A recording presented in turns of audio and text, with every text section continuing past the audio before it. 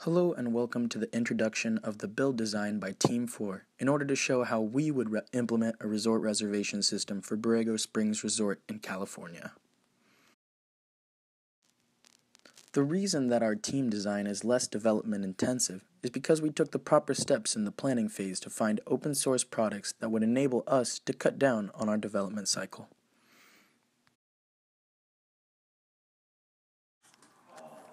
The platform of the RRS will be web-based. We've decided to develop using Acquia Dev Desktop, which integrates PHP, MySQL, and CSS using the Drupal framework. PHP with MySQL is allowing simple and quick implementation of a dynamic website while maintaining quality and performance. Drupal will allow quick development of the front end with maximum flexibility, while the use of the Drupal framework will allow developers to focus on design and content and reduce the schedule due to the fact that most of the modules are ready and we don't have to start from scratch. The RRS will be developing using software application or system as its ICSM common case. Keeping the system as an application and web-based will maximize the flexibility and control of content by the customer or an administrator. Due to constraints in schedule and customer demand for early release initial increment, the Agile method will allow small increments with fast turn.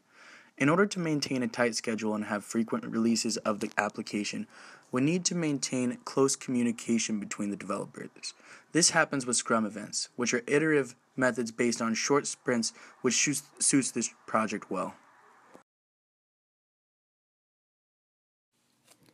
The requirements were broken down from the original document provided by the customer. We started with 72 initial requirements, and after clarifications and additional discussions with the customer, a total of 18 requirements were added. This left us with a total of 90 top-level design requirements. Due to the Agile method used for developing the project, some of the requirements will change or be added to. More specifically, to elaborate, and split some of the requirements in order to make them more specific and testable. In order to see more information, see the attached appendix for full descriptions.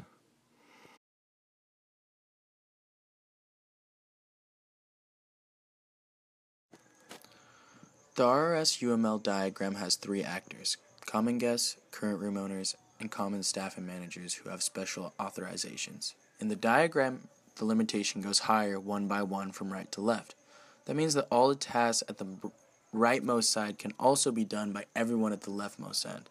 For example, guests could create an account and log in, and the manager not only can create an account and log in, but also manage the report and price, and so on. The lowest one is common guests. Any guest who browses the website can create an account and log into the system. Common guests can only do the browsing for the available date and making the reservation. After successfully making the reservation, a system will automatically send a confirmation email. At this point, the common guest gets three more activities: tour reservation, equipment rentals, and a click to help button. After making the room reservation, a current room owner has higher level and can now make a meal reservation. In the resort, staff are divided into two kinds: common staffs and authorized staffs. Common staffs can help guests make all kinds of reservations through phone or email and pulling up bills and printing bills. Managers can do price, report, and an announcement and help content management. Three more activities for managers include name search, penalty charge, and backup copy generation.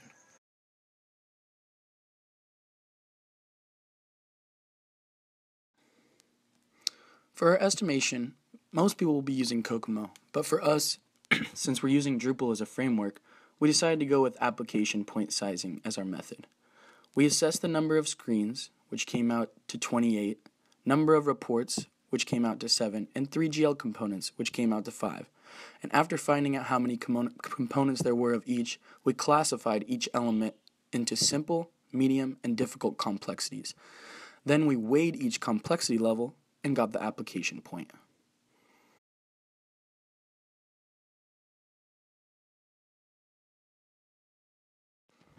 Using the application points we just found and estimating the percentage of reuse in our work to be about 40%, we finally chose the productivity rate at nominal because of the capabilities and experiences with our team compared to the new information we'll have to learn. We finally come out to 5.8 person months.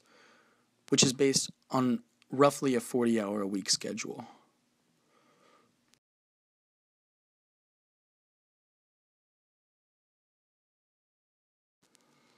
This is the schedule of the project plan, which shows up to and including the first increment.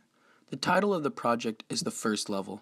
Indented out one more to the right is the second level, which is a general functionality that can be broken up into several third-level tasks.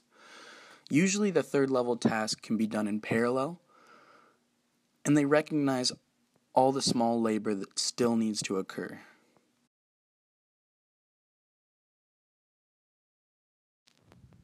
As we can see in the smart sheet layout, we have a second level task, set up a security system, and two third level tasks under that, such as set a secure logon procedure and a system to ensure. Under that, you can see set up a user interface as a second level, and then 4 more third level tasks, 3 of which can be done in parallel, which is what we'd like to see.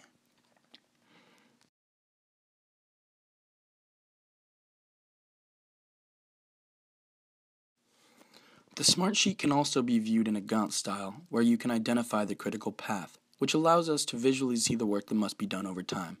The critical path takes into account the start and finishing dates, as well as the predecessors, which display all the work that can be done in parallel to achieve the shortest path. According to our current plan schedule, we have been reading the deadlines that have been set by our task, and the smart sheet should be in the middle of designing and reviewing the architecture, including databases, which is exactly where we are. Furthermore, we delayed the development process slightly in order to come up with a more concrete information for the design so that we could spend less time in the development phase.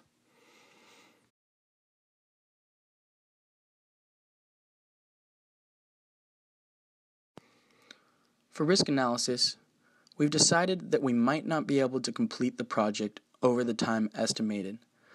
This is especially due to the clients being able to redesign and re-implement.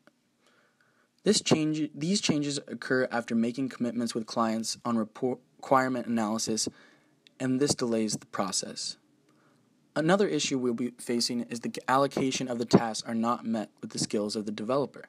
For instance, no one in our group has any Drupal experience, and that can cause the overdue of the original plan schedule. Based on low information on how the payment system works, the reservation functions might be at high risk. Some more issues are the development tools being troublesome to install and the possibility of clients not being able to participate in the requirement analysis before the response is due.